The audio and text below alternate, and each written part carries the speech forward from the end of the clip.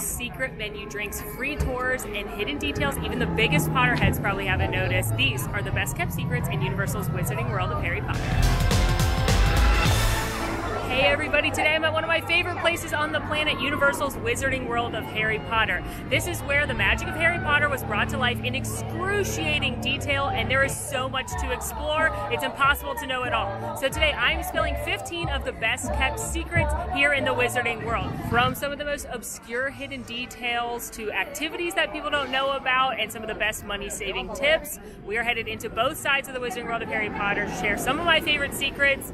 It's gonna be seriously ridiculous. Nailed it. I'm sorry, please keep watching. I'm sorry I did that. No, I'm not. Welcome to Hogsmeade, friends. This is the original part of the Wizarding World of Harry Potter. This is on the Islands of Adventure side. This is where you have Harry Potter and the Forbidden Journey, Hagrid's Magical Creature Motorbike Adventure TM, and Three Broomsticks, Hogshead. Whew, I love being here. Our first stop in Hogsmeade, breakfast. Now, I'm not telling you to make breakfast your first stop. You should absolutely get here early, especially as a resort guest, and try and get on Hagrid's Magical Creatures Motorbike Adventure TM. But after you've done that, and before 10:30, I highly recommend eating breakfast in the Wizarding World, both here at Three Broomsticks and over in Diagon Alley at Leaky Cauldron, because breakfast is the most underrated meal at the Wizarding World and the best bang for your buck, and I'll show you why. I adore being in the Three Broomsticks. It really puts you inside the story. It reminds me of maybe the kids coming to Hogsmeade on a nice visit to get a butterbeer. A big question when it comes to the Wizarding World is which restaurant to eat in, Leaky Cauldron or Three Broomsticks. I like both of them quite a bit, and to be honest, I get the same thing at both, which is fish and chips. But the main difference on the menu is that breakfast is more or less the same. Three Broomsticks has a few more options, but at lunch, Three Broomsticks is more like what you'd have in the Great Hall. So it's a lot of like roast chicken, ribs, corn, potatoes, and the Leaky Cauldron has a few more traditionally British items. Like they have toad and hole, they have bangers and mash, Scotch eggs. Both have the amazing fish and chips though, which are my favorite fish and chips in a theme park, even more than Epcot. So that's what I get no matter what. Got my breakfast. Now today the Three Broomsticks was operating like a standard quick service where you walked up, ordered, got your food, and then found a table. Sometimes you walk up, order, and they'll help you find a table, and then they'll bring the food to you. So it can vary just based on what their operation needs. But I found a table, no problem. Now here's my breakfast. Looks fabulous. This is a kid's breakfast, which is $12.99. An adult breakfast is $17.99. And the kids' breakfasts are just slightly smaller versions of the adult breakfast. So there's a traditional English, which has got like black pudding and baked beans. There is a porridge breakfast. There is a continental breakfast. There is a pancake breakfast, which this obviously is. And then there's an American breakfast with like scrambled eggs. So this one, as the kids, only has 2 pancakes instead of 3. And then I believe it might have slightly less meat too, but it has 2 pancakes, a sausage link, a piece of bacon, and a croissant. We love carbs. And then here's the reason I say that breakfast is an underrated meal, because it comes with a drink, whether you're ordering a kid's meal or an adult meal, and that drink can be any kind of butterbeer. Now this is a frozen butterbeer. A frozen butterbeer normally is about $8. This is a slightly smaller than a frozen butterbeer if you ordered one full size or got one out at the cart, but it's included with your meal, which is why I say that breakfast is one of the best meals you can get, because you can get your meal, which look at this is a lot of food. That's a big breakfast. Plus a butterbeer for a pretty good price. What's good to know too, I didn't get it because I'm very hot right now and I walked very quickly here to make it in time for breakfast. The hot butterbeer is not a smaller size. The hot butterbeer is the full size one because hot butterbeer normally is smaller than frozen or regular butterbeer. So if you get that with your meal, it will be the full size hot butterbeer, which is what I normally do. You can also get a coffee, you can also get a juice, but why get that when those are just a couple dollars each? If you want a coffee, add that on separately, but your best bang for your buck is to get some kind of butterbeer. So, cheers.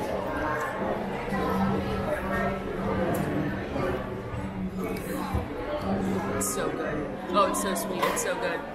Now, obviously it's more iconic to get it and then take it in front of Hogwarts and take your picture and everything, but you might want to do that too. I've got a fun butterbeer hat coming your way in a little bit. And for me, someone who loves butterbeer, obviously, but it's so sweet, having a slightly smaller one isn't actually a bad thing. Y'all already know syrup's going all over these pancakes, as well as the breakfast meats. Got to.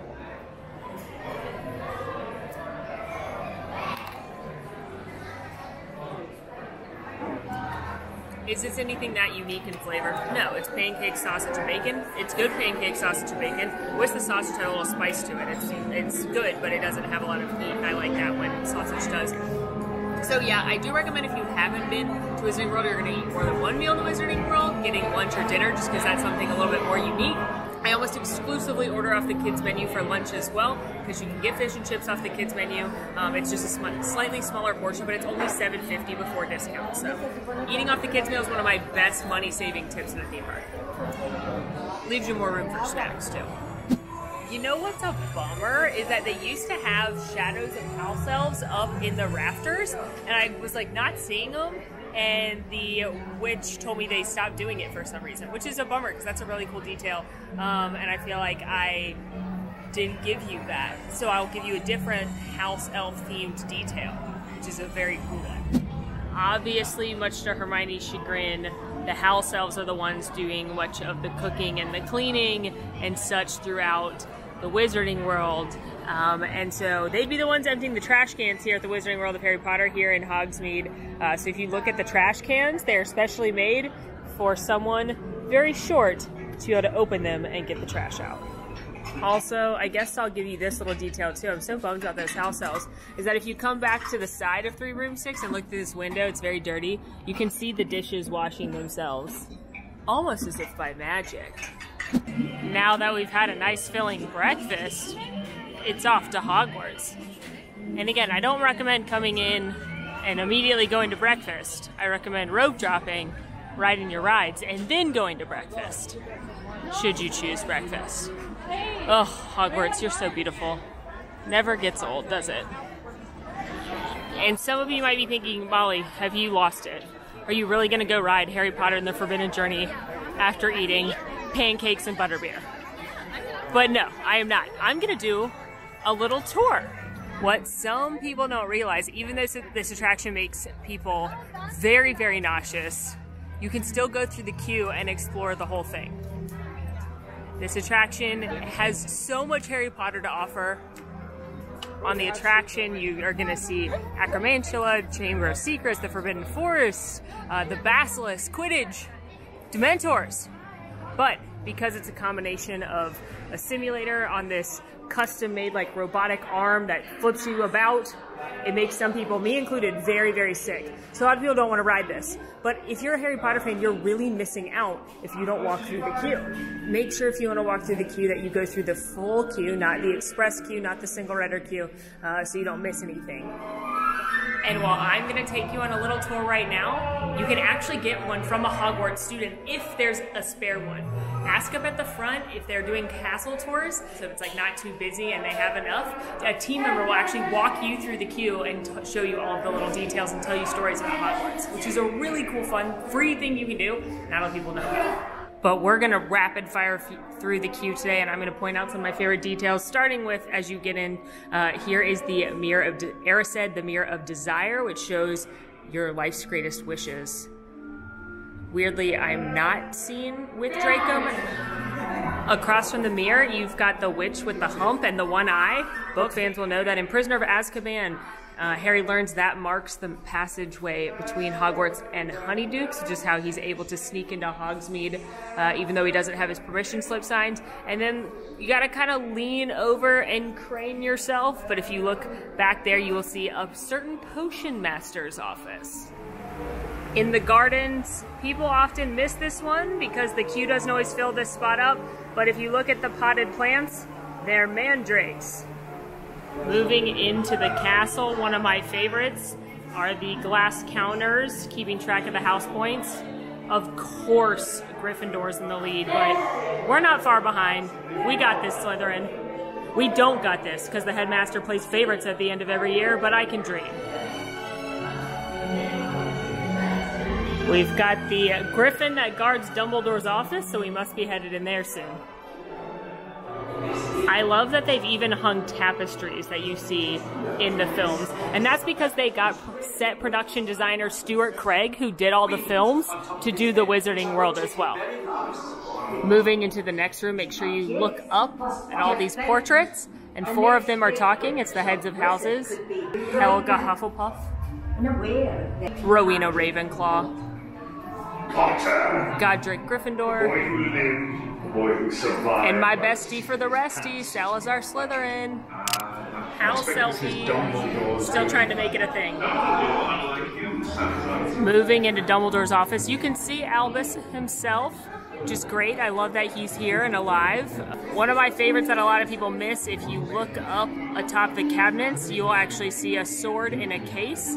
That is, of course, the sword of Gryffindor. Hard to see, but it's cool. I like looking at all of Dumbledore's gadgets and telescopes and things as well, but none as much as the Pensieve, which sits right here.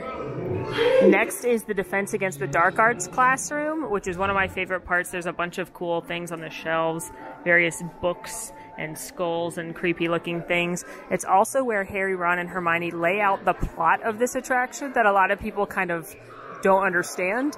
It's that we are visitors of Hogwarts thanks to Dumbledore, and they want us to go to a History of Magic lecture with Professor Binns, which, shout out, book reference only. Professor Binns is never mentioned in the films, but he's the only ghost professor of Hogwarts, and he famously teaches History of Magic, but he's incredibly boring.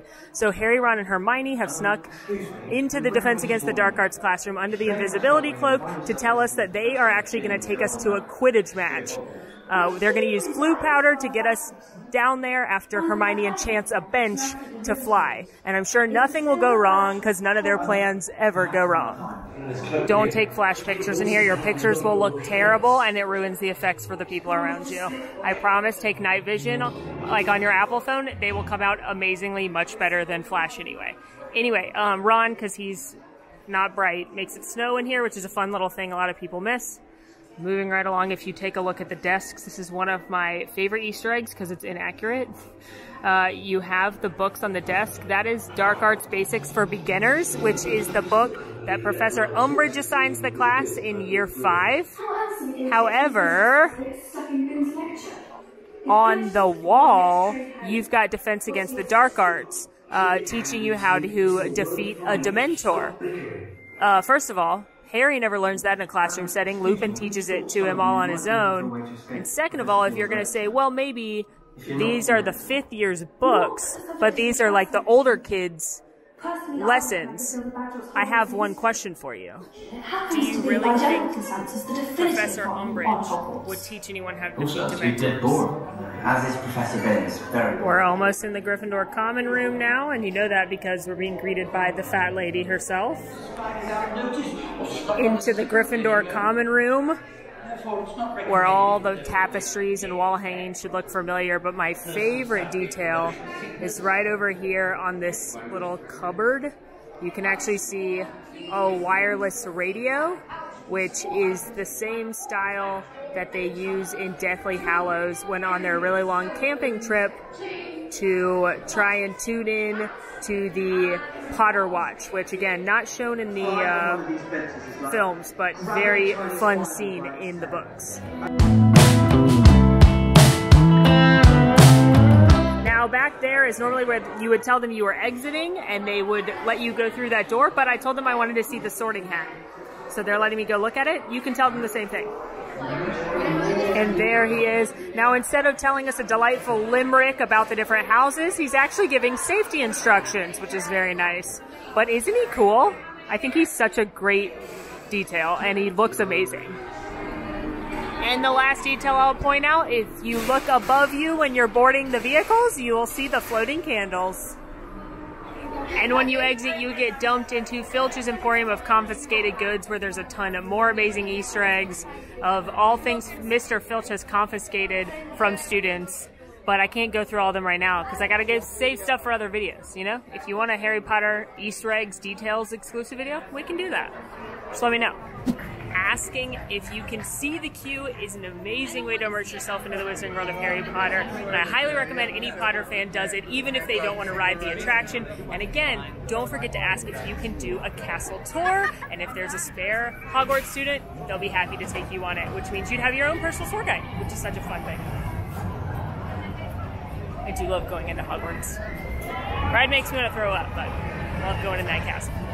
Oh, and for the record, Hogwarts isn't the only building you can take a tour of. If they have the spare bank staff over at Gringotts, you can take a tour there as well. Again, it all depends on how many team members they have available and if the attraction is running somewhat slow. But you can always ask, be really nice, and hopefully that's a little magical moment you can have.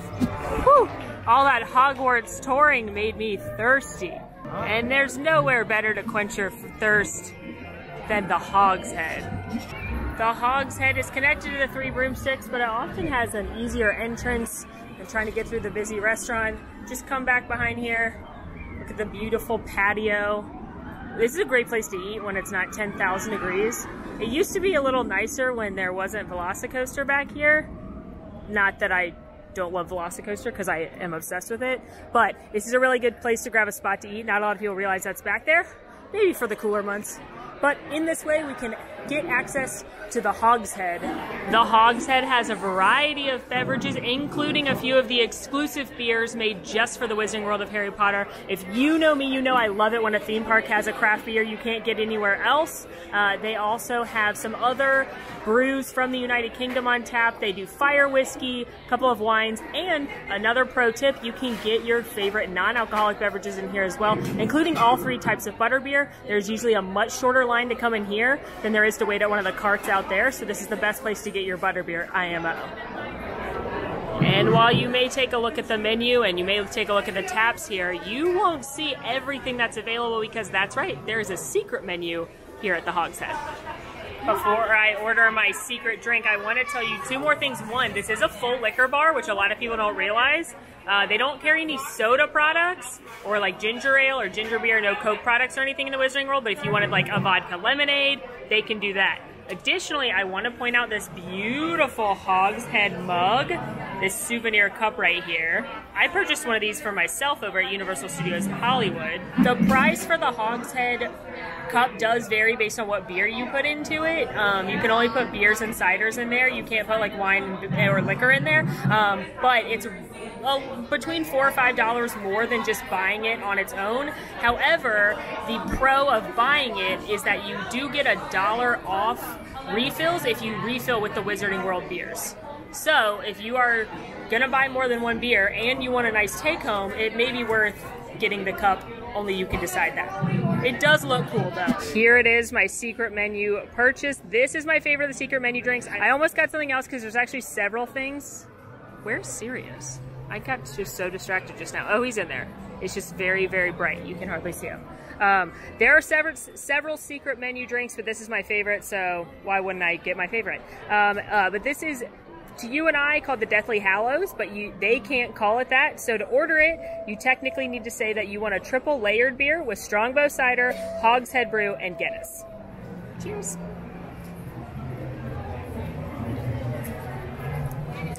Ooh, I love it so much.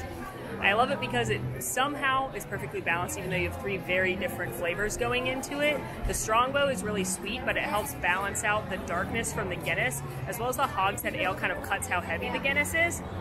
The Hog's Head Ale, as you might guess, you can only get here in the Hog's Head. You can get the Dragon Scale multiple places in the Wizarding World, but the Hog's Head you can only get right here, so I love that I had a drink that incorporated that. Like I said, there's other secret menu drinks as well. My other favorite is called the Hog's Head Bite, which is their version of a snake bite. A snake bite over in the UK and England is made with Harp Ale and Strongbow cider. Here it's made with Hog's Head brew and Strongbow cider, so that's another good one to get. There's all kinds of secret menu drinks. You can order fire whiskey shots and add it to things. I'm not telling you to put it with butterbeer, but I'm just saying. They can't pour it in a butterbeer, but you can. And then it's called fire beer. I just made that up, but let's make it happen. I don't know what it is about having a beverage, but for many of us, it makes us want to write people a letter. Maybe it's a text message that you're going to regret later. But you know what? For me, it's something I'm going to get delivered by Owl to a dear friend. I don't think I'll regret that. But we are headed into the Owl Post office here in Hogsmeade, and I'm going to pen a letter, long form, to my dearest friend. First of all, I love the detail in here of all the different owls. Some of them are, you know, out making deliveries, but they make noises, some of them move. You can see that they've, you know, used the facilities. And I like that this one, while out on a delivery, has a trophy. Good for you, little owl. Good for you. Let's pick out a postcard. So this is a postcard set. And it's got a variety of nice photos of Harry Potter. $12.95 for that, a 10-pack. Then they also have, this is one of my favorite things to buy in the Wizarding World. Actually, all of this art was done by artists that call themselves Mina Lima, and it's a team of people that did all of the graphics for the films. So any textbook, any candy wrapper, any newspaper, anything like visual, they designed it all. And these are copies of some of their work, which is a really great take-home. And these are about $6 each. Maybe they vary depending on how detailed they are. So they usually have more of these in some of the other shops. This one's $8 because it has a little. But I'm gonna pick between these two. I feel as though he reminds me a lot of the Whomping Willow, because the Whomping Willow is full of chaos, and so is he. I got this card. They also do sell stamps here, but they're just regular forever stamps, whatever that is. No cool Harry Potter stamps, but there will be a cool Harry Potter stamp, just a different kind of stamp. Stay tuned. But you have to buy a whole book. So if you remember, pack a stamp with you. But you know what? I thought I can use a book of stamps because we got Mammoth mail to send out. Shameless plug for our Patreon. Go check it out. We send mail every month, personalized to you. Anyway, let's write a letter. Dear Max. That's Duckfist's real name if you didn't know that. His name's not Duckfist, I know, it's shocking. Dear Max, I looked for a Dobby card, but sadly they didn't have one. I know how much you love that little elf. See ya real soon. XOXO, your partner in chaos, Molly McAwesome. Alright, I've written my letter to Max. I'm not going to dox him and give away his address, but now the magic happens. Oh, it's so cool! And off it goes. The owls will take it now. I just think mailing someone a postcard from Hogsmeade is such a fun little thing. Getting real mail is fun, especially if you're an adult and it's not a bill or like a political ad. Oh my gosh, if I were to get a postcard from someone, I would be thrilled. So, another little thing you could do is that if you got like that postcard pack or you picked out one of those cards that you really liked the artwork on, you could mail it to yourself and then maybe you'll forget about it, and by the time you get home, you get like a little magic waiting for you to cure those post-trip blues. It happens to me a lot when I order things off Amazon. I forget I do it and then they arrive and I'm like, oh, what a treat. Who sent me this? I did. Wow. How generous. And a little bonus detail that goes along well with our owl post is that right here on the side of the owl post, there's actually a howler, which is the letters that yell at you, and they are being delivered to different people, and they're very funny if you listen to them for a while. For this next secret, I'm going to talk about some of the least known merchandise and some of, in my opinion, the best merchandise you can buy in the Wizarding World. Now, I'm not going to talk about wands. I'm going to talk about some secret spells in a little bit. And I do think a wand is one of the best things you can buy. But a lot of people know about the wands. A lot of people know about the robes. Obviously, people know about things like cups and t-shirts and classic souvenirs with Harry Potter on it. But there's some really cool things you can get and some better versions of things you can get that make it a take-home as well. I'll explain when we get to that part. Hint, it's at Honeydews. Hint, it also involves butterbeer. But we're going to start right here at the Owl Post. First up, did you know you can get personalized items in the Wizarding World? That's right. They can actually emboss your name on things like these luggage tags, as well as the bookmarks. The bookmarks, I think, are my favorite because I'm constantly reading a Harry Potter book. I didn't know you could read. But they have all the different houses. The bookmarks are $14.95. The luggage tags are $11, and then you do pay to personalize them. It's $10 to personalize things, so it'll look something like this. But I do think that's a really cool, unique souvenir that you're clearly not going to get anywhere else. There's also more personalizable things inside. Quick ask the audience here, is this Dervish and Bangees or Dervish and Bangs? Because when I read the books, I always read it as Dervish and Bangs, but I am constantly listening to the audiobooks read by Jim Dale, and he says Bangees. So now I just don't know.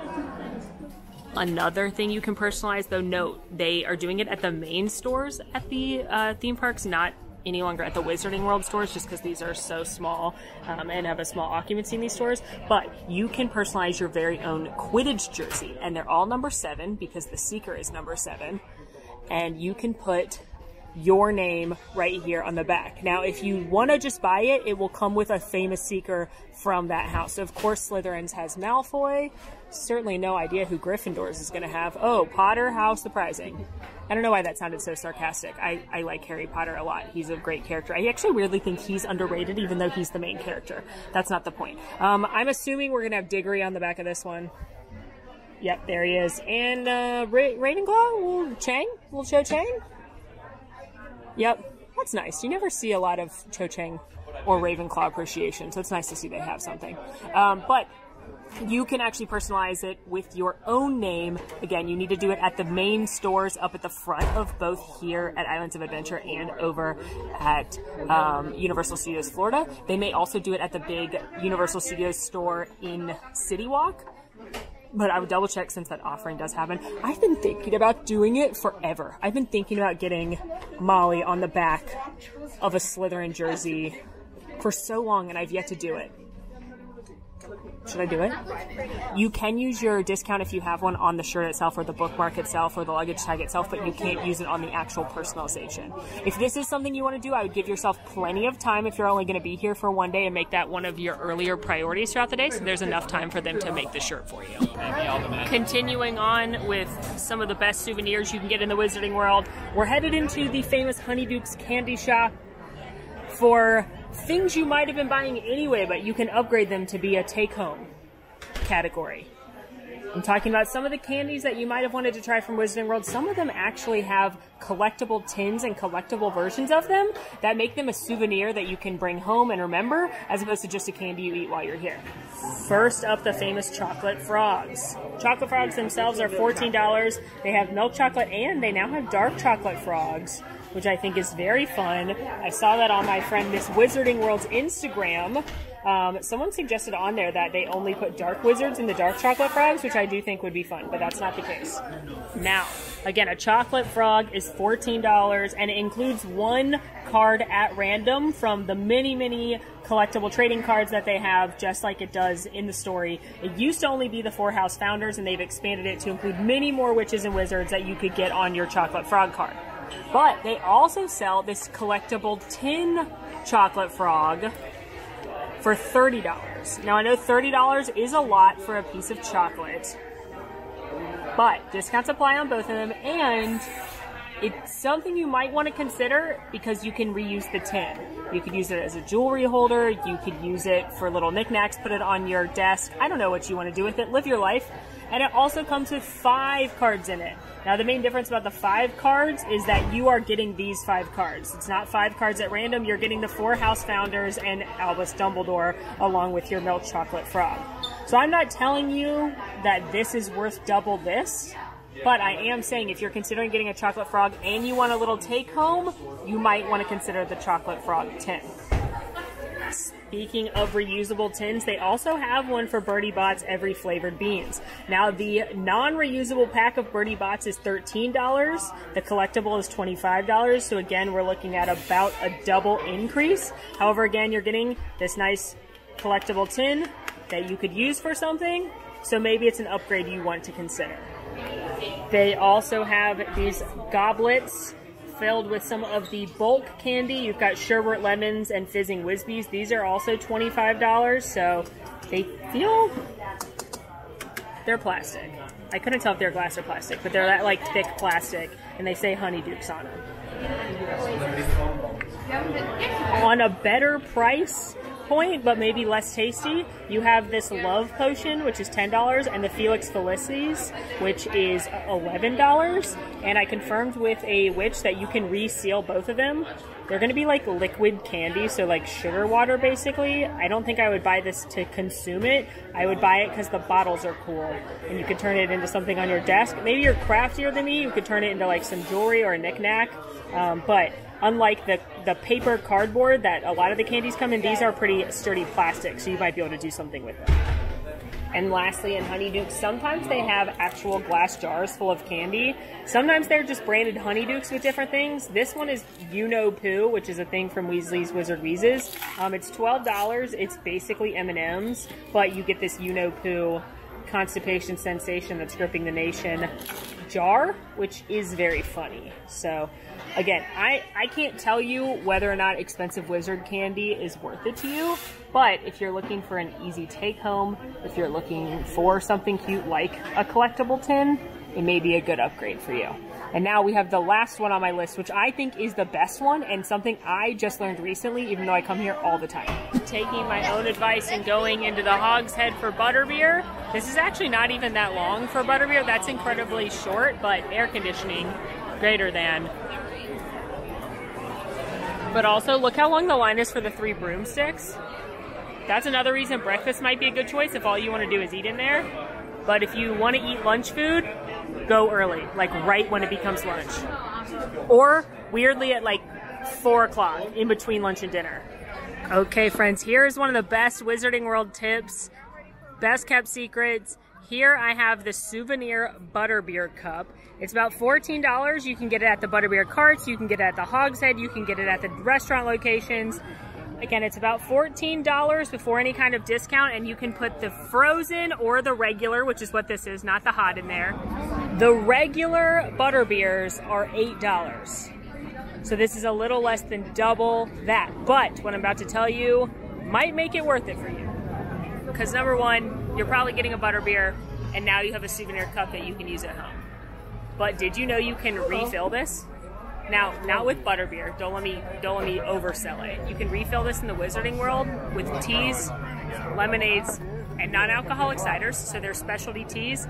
Put it in there. They're over $4 a cup. You can refill it for $1.70 at the 3 broomsticks, at the Hogshead, at the Leaky Cauldron, etc. You can also refill it around Universal Orlando with soda for less than $2, same price.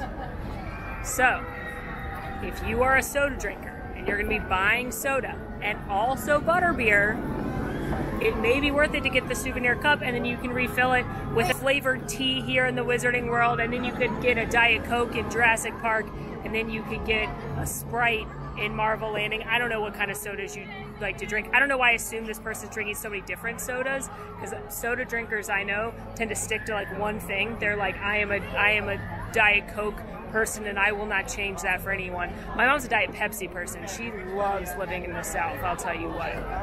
Anyway, refillable butterbeer souvenir mug, TLDR, $14. Can refill for $1.70 with specialty drinks here in Wizarding World and sodas throughout the land. Cheers.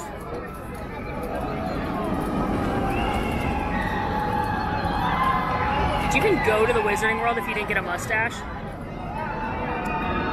I mean, come on. We're gonna start on the Universal Studios Florida, the Diagon Alley side, and I'm gonna show you a couple of details that I love outside of Diagon Alley while you're still in London. I get it, you're really excited to go behind the brick wall and into the Wizarding World, but you're missing out on some really cool stuff right outside. For starters, have you ever noticed what street this is? It's Grimmauld Place, and fans of Harry Potter and the Order of the Phoenix will know immediately what that street is. And you'll notice that there are several doors here. There's 15, 13, 12, and 11. And you've probably noticed that 12 is the only even numbered one, and that the building looks completely different.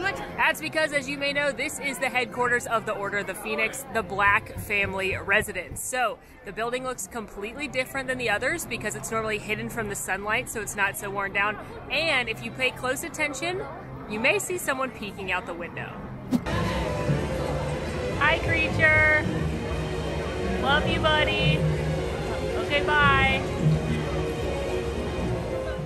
Also, as a little bonus, this takes a great photo if you stand on the doorstep of number 12 and knock on the door or whatever. Makes a really fun Instagram pic. But moving on from Creature, we're gonna head to the other side of London before we go into Diagon Alley. Now the phone booth right here is one that some people know about, as you might often see a little bit of a queue to get in there, either to take your picture in the iconic red phone booth or because you know there's a fun Easter egg. But there's actually an entrance to a different location right here that a lot of people walk right by. Let's go in the phone booth first, because one, it's a great Instagram pic, and two, I just can't resist dialing. It is very hot in here.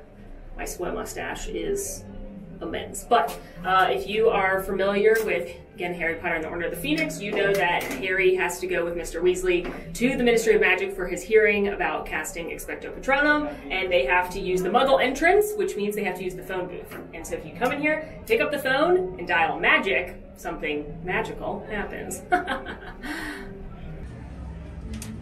Oh, before I get into this, kids, this is a rotary phone. This is how phones used to work. Pick this up, this is called the receiver. And then you dial 6, 2, 4, 4, 2. It's ringing, it's ringing. Welcome to the Ministry of Magic. The visitor's entrance is closed. They do wish me a pleasant day though, so I appreciate that. So hot. Okay, since we can't get into the Ministry of Magic, since it just happened to be closed today, I'll show you the other entrance I'm talking about. Did you know you can actually get a hint that Diagon Alley is up ahead before you even get there? Book fans, this one's for you, because in Harry Potter and the Sorcerer's Stone, it says that Harry wouldn't have noticed it was there. The people hurrying by didn't glance at it. Their eyes slid from the big bookshop. Interesting, big bookshop on one side to the record shop on the other. Record shop. As if they didn't see the leaky cauldron at all. In fact, Harry had the most peculiar feeling that only he and Hagrid could see it. This right here, friends, is the entrance to the leaky cauldron. And I'm not gonna lie to you, I spent many minutes before I started filming this confused because there should be a sign right there that says the leaky cauldron, and I was like, did I make that up? Because there's no sign that says leaky cauldron. But then I googled it and I didn't make it up. There's definitely supposed to be a sign there, but clearly it's like under refurbishment. Anyway, keep your eye out. There should be a sign right there. But it looks like this. Here's a photo. But in addition to that, you can see that much like number 12 Grimmauld Place, leaky cauldron is all weathered and different right here. So this is how Harry and Hagrid would get into the leaky cauldron, as you may recall from Sorcerer's Stone. And to kick this detail up a notch even further, it is well documented that the Diagon Alley is based on a real road in London called Charing Cross Road, and you can see that both on the bookstore address and if you look up the street sign up there. The real Charing Cross Road is known for all of its bookshops, so it makes sense that Harry Potter's Diagon Alley would be based on there as well. You could go to the real Charing Cross Road. Maybe you've been. Let me know down in the comments. I wish I could get into the leaky cauldron this way. Remember how they do? They go in through that, and then they come out the leaky cauldron, and then they do the bricks. So that would have been right here. But there's a lot of us, so we go in this way. Come on, Muggles. Before we go in, though, I've noticed the night bus conductor and head are back, so I think it would be rude if we didn't say hi. I love talking to them. I asked them if they knew of any secrets in Diagon Alley, and they said butterbeer. No one knows about it. They have this thing called butterbeer. Oh!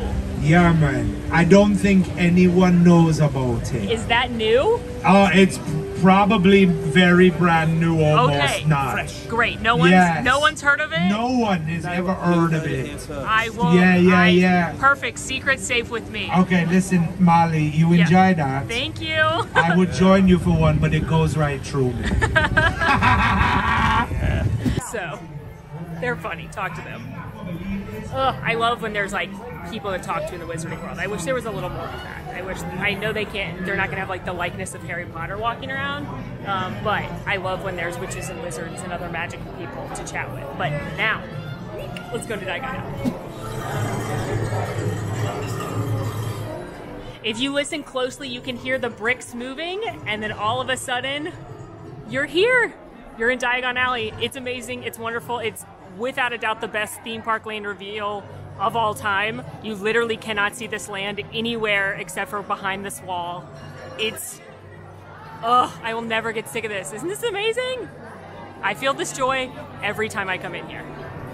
I could probably make a several hour-long video just walking through Diagon Alley and talking about every single little sign and teeny tiny detail. But I'm going to stick with some of the more exciting ones, some of the lesser known ones, some things that you can do and experience on your next trip to the Wizarding World. But truly, take a moment to look around when you're in Diagon Alley. It's one of my favorite things to do, is just read the signs, read the walls, listen. There's a lot of audio Easter eggs as well. And isn't it just the best in here? Isn't it just the absolute best? Like, look, like, just, I can't help myself. These aren't even on my list. I just had to show them. Look, we are at the Cauldron Shop, and right here there's a sign in the window that says Hogwarts appointments for Hogwarts students to get their cauldrons.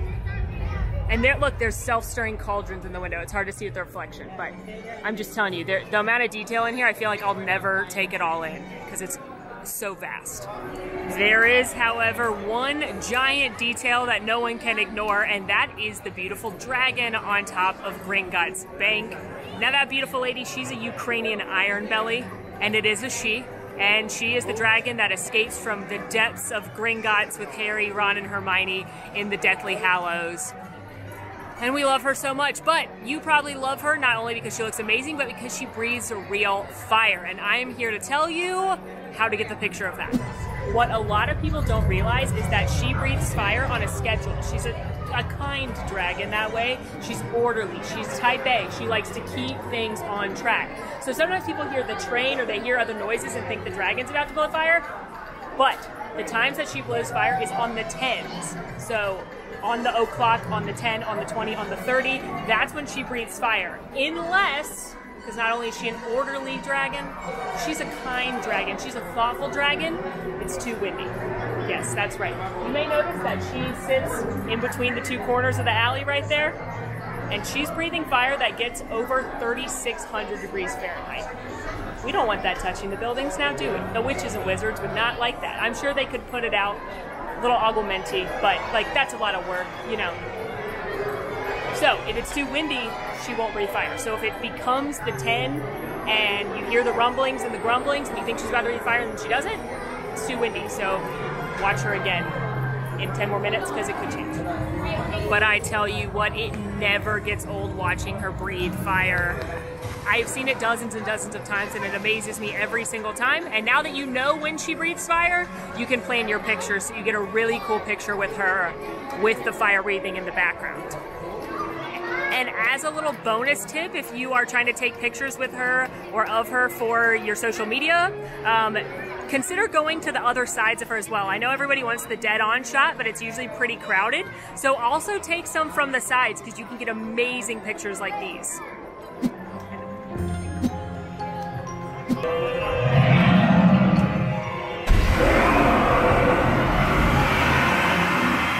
Last pro tip with our dragon friend.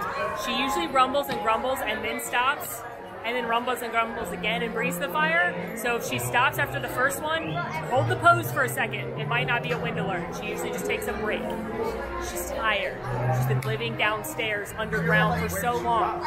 She doesn't have the lung capacity to deal with the Florida humidity all the time yet.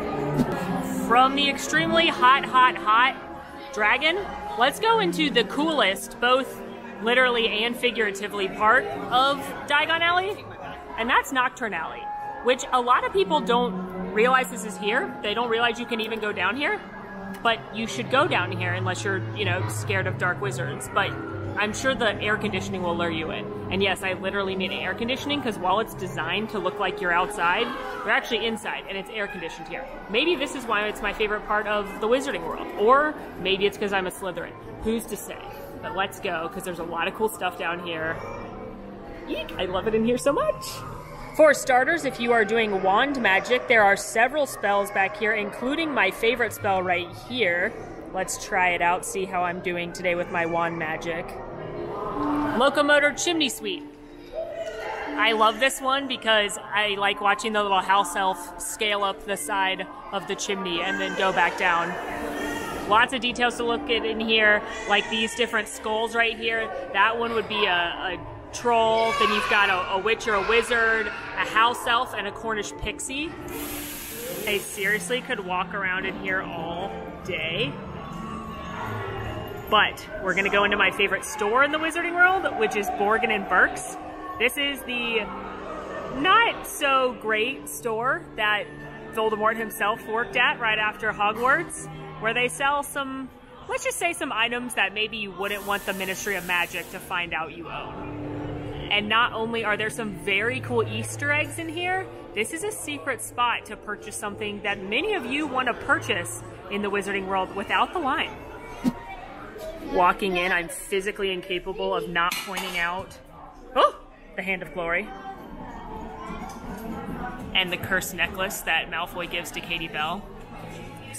Speaking of Malfoy, here's the vanishing cabinet that he repairs in Harry Potter and the Half-Blood Prince, and that's how they sneak the Death Eaters into Hogwarts. And you may remember that he practices with a bird, so if you listen closely, you can hear a bird, and actually if you put your hand up to it, you can hear the bird vibrating in there. Last thing I'll point out before I talk about the merchandise I wanted to is that if you look up on the second layer, you are gonna see this gigantic troll foot umbrella holder. That's never exclusively mentioned in the movies, but in the book they specifically call it out as being a part of the Black family decor, and specifically that people, especially Tonks, keep tripping over it.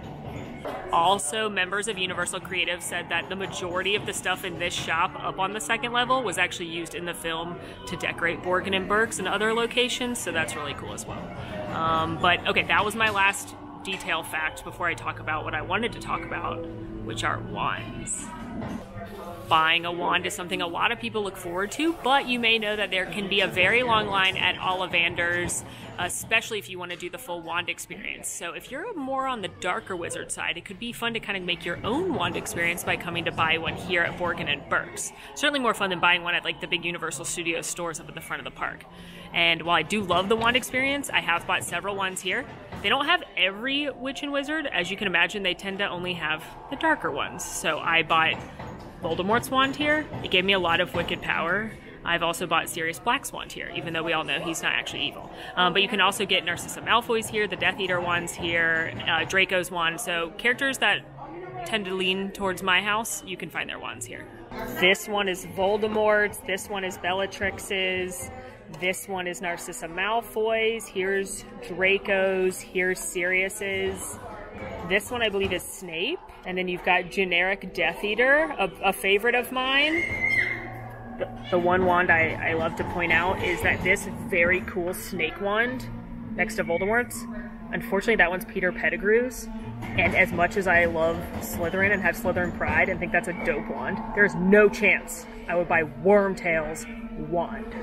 A funny story about me is that one time I was at my friend's 2-year-old's birthday party, and there was a little boy there. He was probably like 5, and he had a Harry Potter shirt on. So of course I was like, hey, do you like Harry Potter? I like Harry Potter too. And he's like telling me about how much he likes Harry Potter, and I said, who's your favorite character? And he goes, Peter Pettigrew. And I was like, what? Excuse me? Wormtail's your favorite character? And he's like, yeah. And I almost yelled at a child until Alan was like, please don't yell at this child. Please don't yell at the child and make a scene. But I had to be like physically walked away from this 5-year-old because what kind of lunatic's favorite character is Peter Pettigrew? Like, at least pick Voldemort, because at least he's got like really awesome powers and he's like the Darth Vader of the series. But like Peter Pettigrew, he's the worst. The only thing worse you could pick is Umbridge, and I don't even know if that's worse. Anyway, I literally physically can't resist saying all the Easter eggs. So I have to point this one out too, because this one in the chest right there, you may notice it starts shaking every now and again. That's because you know what's in there, a boggart. I wonder what it would turn into for me. If that were to come out for me as a boggart, I think it would be like Ursula, and 4 of her legs are holding donuts and 4 of her legs are holding hot dogs, and then she's yelling at me that I have to watch the Fantastic Beasts movies over and over again. It's probably what I would see. So let me know what you would see down in the comments. I'm gonna go think about that now. Never stop exploring when you're in the Wizarding World, because a lot of people don't realize you can also exit right here into more of Nocturnality. If you see a door, try and open it. See what happens. The worst that happens, it won't open. But I'm going to show you another spell around here because this one has a special effect that people often miss. While I'm waiting to do the spell, just as a courtesy, I highly dissuade you from taking flash photos in here because it will ruin the effects of Nocturnality for both you and the other guests around you. But if you have like night vision on your iPhone or other phone, or just your phone in general probably takes better video, you can actually see and read some of the signs up here, which is really neat. Here's some of my pictures. This magic spell spot is kind of a twofer, and people usually only do the first half of it. First of all, it's called Trackleshank's Locksmith, so I bet you can guess what the spell is before you even walk up to it. But it's Alohomora, which is the unlock spell, and once you successfully do it, not only will an eye appear, but the door handle will light up. Go ahead and grab that door handle, and then once you're done screaming, listen. You know what? Let's keep the wand fun going because there are actually 2 secret spells in Diagon Alley that don't appear on the maps. There's no indicator on the ground, but if you know about them, you can do them. Oh, Dragon, I'm obsessed with you. All right, the first of the 2 secret spells is over this way, past Wiseacre's Wizarding Equipment. Here is Scribulus. This is the stationery and writing shop, which you can go into and buy those things. And there are 2 spells here. One of them is on the map. That is in the window right here with the feather. That's Wingardium Leviosa. But there's actually one over in this window too that's unmarked. To do this spell, you are going to stand right here. You are going to point your wand at the scrolls of parchment, and you're going to make like an M to the left, and you're going to say Apparitio. Apparitio. Apparitio. Oh, it did it. It did it. Let's see what it says. Protect your privacy with invisible ink. And what's fun about this one is it has different messages. So if I do it again, there's no line behind me. Apparitio. Apparitio. There it goes. Secret meeting time. The Secret Society will have a secret meeting at a secret time and place. So they're just advertising their very secret ink here at Scribulus. And you can see, here's the sign for the invisible ink. You love it. All right, let's go do the other one. The second of the secret spells is down this way in the window here at Slug and Jigger's Apothecary. Right next to Mr. Molepepper's Apothecary. Do you think that they have a battle going for the elite apothecary? Like, do you think they're in stiff competition all the time?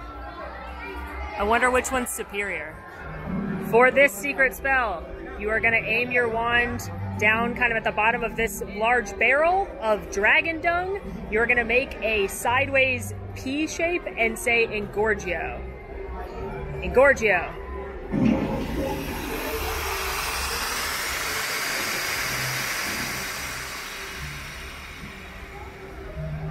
And what's so great about this one is not only did it again. I'm that good. Not only does the dung get bigger, but it smells like beef jerky. I guess that's what dragon dung smells like, but it smells like beef jerky or dog food. So lean in, get a nice whiff. Smell the magic. TM. That's not trademarked. And I hope no one does. Also, if you can't remember how to do a spell or forget where the secret spells are, just look for a friendly, or maybe not so friendly based on the wand, witch like Sydney, and they can help you out. Thank you! Whew. Doing all that magic sure worked up a little appetite for me, so I'd like to give myself a snack. But before I do, I'm going to show you one of my other favorite things you can do in the Wizarding World that not enough people do, and that is exchange your Muggle money for wizard money here at the Gringotts Money Exchange. You can go in, have a conversation with a real goblin, and you can swap both plastic or paper money for paper wizard money. It comes in 10s and 20s, and you can use it anywhere in the Wizarding World and anywhere in Universal Orlando, dollar for dollar, but it's way more fun. Thank you. Allow me to explain. A brief photograph is preferable to an persistent stare. Sorry. Do you have a question? Yes, can I get some money? Your decision, of course. Gringotts banknotes can be purchased for 10 or 20 model dollars. We will handle the conversion for you. Thank you.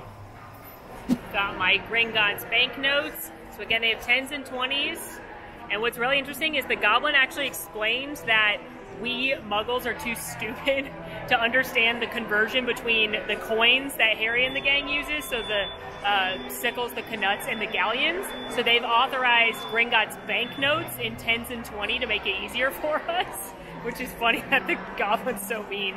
And you can talk to him. I asked him how much money they had available for me. He said 10s and 20s. I asked him his name. He said I could just call him Sir. He said, you can take a picture of me. I'd rather you take a picture than just stare at me.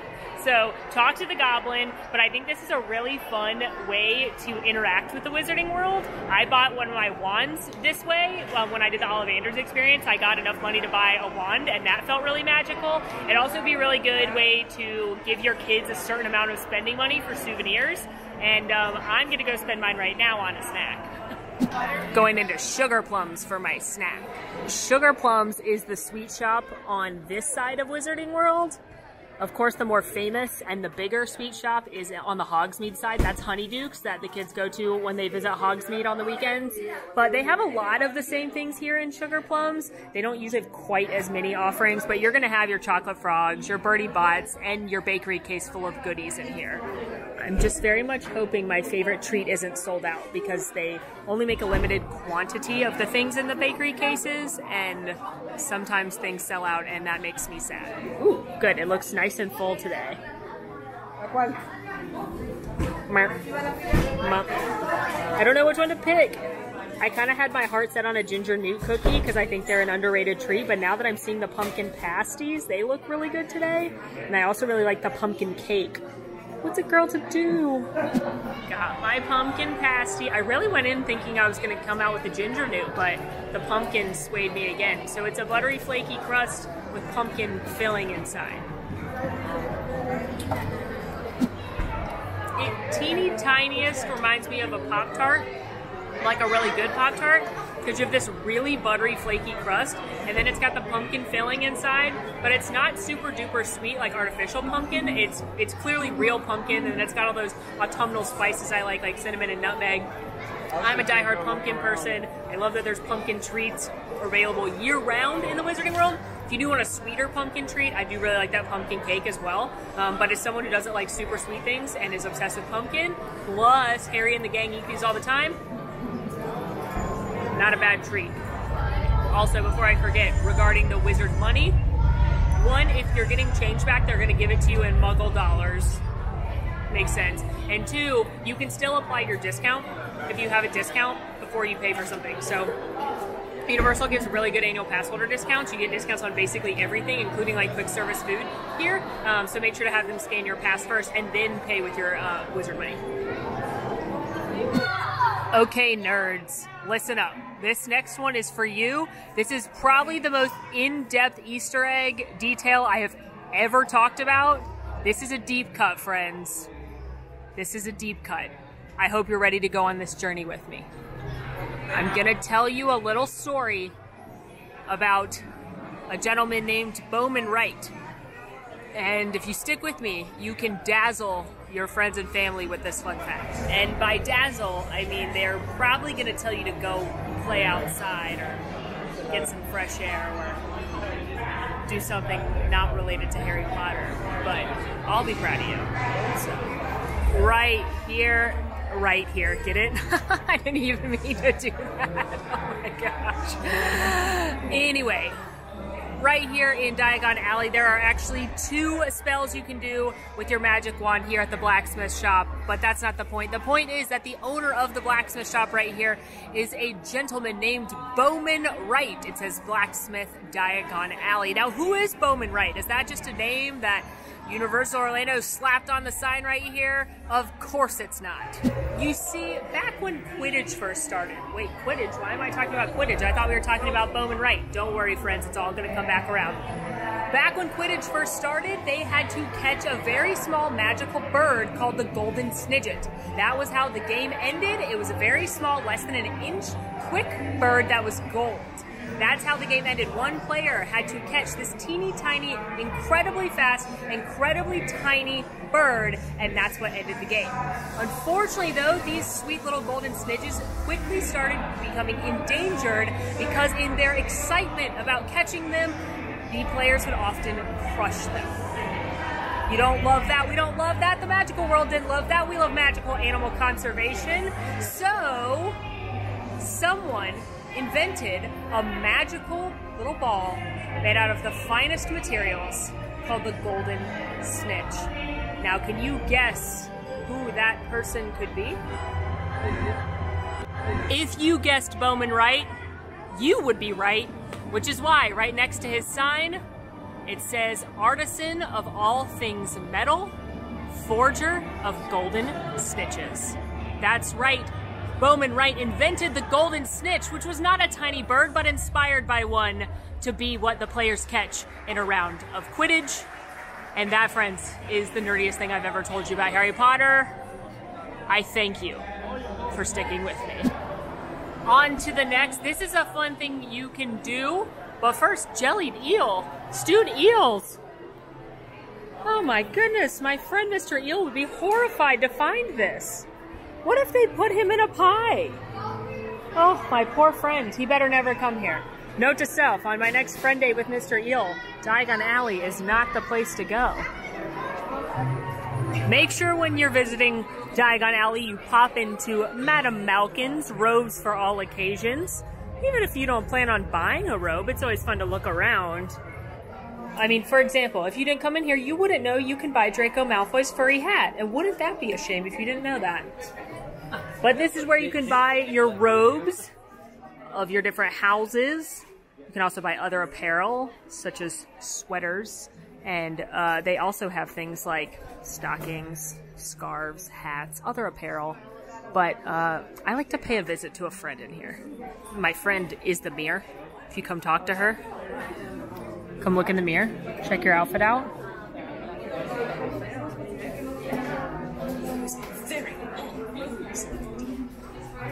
She said my robes were odd. That's kind of rude. I feel like that was passive-aggressive, Mirror. The Mirror's like that one friend that you're not quite sure why you keep them around because they're like not that nice, but maybe they've been your friend for a long time. So at this point, it's like, it's kind of hard to cut them out. Because first she said, those are very interesting robes you have on. And then she said, wow, you're one of the few people that can pull off that look successfully. And I'm just like, okay, you're clearly a fellow Slytherin. Not that kind, but I recommend coming to say hi to the Mirror because you never know what she could say. Also, while you're in here, make sure to look at these costumes because some of them were actually screen used. Like that one is Minerva McGonagall's, and that one is Gilderoy Lockhart's. And now, friends, I have to bring the mood down for a minute. I'm so sorry, we've been having such a nice time, but it's now when I must remind you that as much as we all love Diagon Alley, it is sitting on the hallowed halls, the hallowed water tank, if you will, that was once Jaws the Ride. That's right, the greatest theme park attraction of all time used to live right here, Jaws the Ride, and they closed it to make way for Diagon Alley, which pains me in my very soul, because I love Jaws and Harry Potter. Why can't we have both? It wasn't my decision. Anyway, for my fellow Jaws fans out there, there are several nods to Jaws throughout Diagon Alley. I'm going to show you my favorite ones. There's also several places where they use things like the crates and the chains from the attraction in the Wizarding World. So in a way, Jaws lives on, but I'm going to show you the best of the Jaws Easter eggs right now. Did I ever ride Jaws the Ride? Thank you for asking. Technically, yes. Here's a young Molly at Universal Studios at the ripe age of 8. She was so excited to ride Jaws the Ride. She loved Great White Shark so much she could not wait. She walked past every other attraction straight to Amity, made her parents get in the line with her. She got on the boat.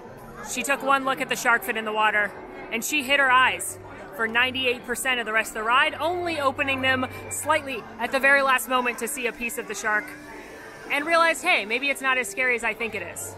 But I was still concerned. My mom spent the entire rest of the day trying to convince me to ride Jaws again. After all, that's the reason we ditched our beloved Walt Disney World, was solely so I could ride Jaws the ride, and now I was too scared to ride it. So it is one of my life's greatest regrets. One day I'll get to Tokyo to ride it for real.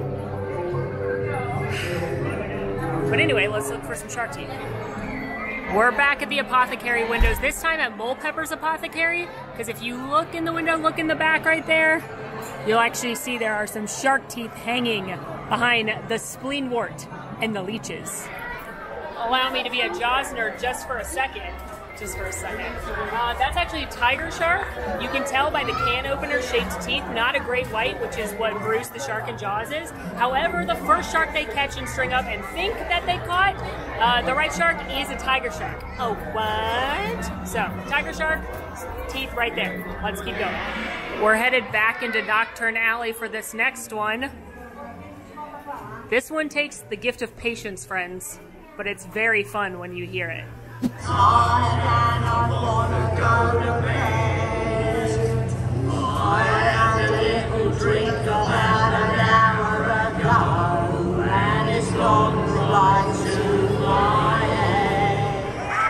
10 minutes of me standing here, but the Shrunken Heads right here at the shop called Noggin Bounce, which is funny because noggin and bounce are both slang terms for head.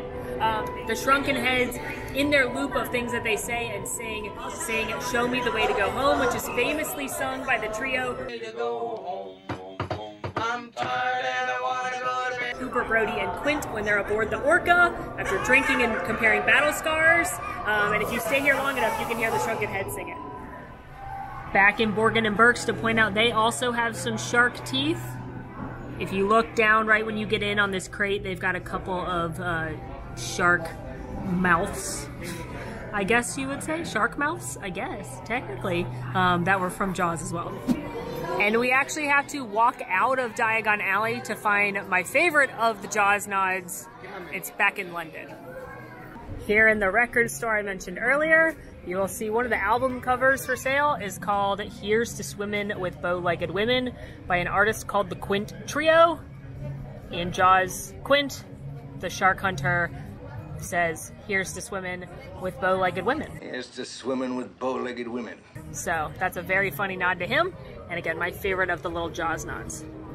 Doesn't make up for its loss, but it helps a little bit, I guess. You know what? It's a good thing we came out here because the next of my favorite things, secrets that you can do here in the Wizarding World, is right here at the Hogwarts Express, which is the train that takes you between the two Wizarding World lands. You do have to have a park-to-park ticket for it, and know that what you see out the window is different each way. If you go from King's Cross to Hogsmeade, you're gonna see different things than vice versa, but I personally like going this way the best. Not only is this kind of chronologically how Harry and the gang go on the Hogwarts Express, but wait, while you're still in London, ask one of the attendants how to get to platform 9 3/4 and just see what happens. I was wondering if you could tell me where platform 9 3/4 is. Platform 9 3/4. I think Yeah. it'd be in front of you. You have a 9 and a 10 upstairs. Not 9 3/4. No. There's a wall right there. It'd probably hurt if you try to go through it. That's probably true. I must be confused. Thank you. That's right. If you ask one of the train conductors before you go through the barrier between platforms 9 and 10 how to get to 9 3/4, they will say something along the lines of, you think you're being funny, that doesn't exist, you must be confused. But once you go through and you're in the Wizarding World, they obviously know what you're talking about. Well, there you have it, 15 of the best kept secrets in the Wizarding World of Harry Potter. Did you learn something new? Let us know down in the comments. In the meantime, friends, I'm Molly with Mammoth Club. It's been magical. Now go join the club below. Bye!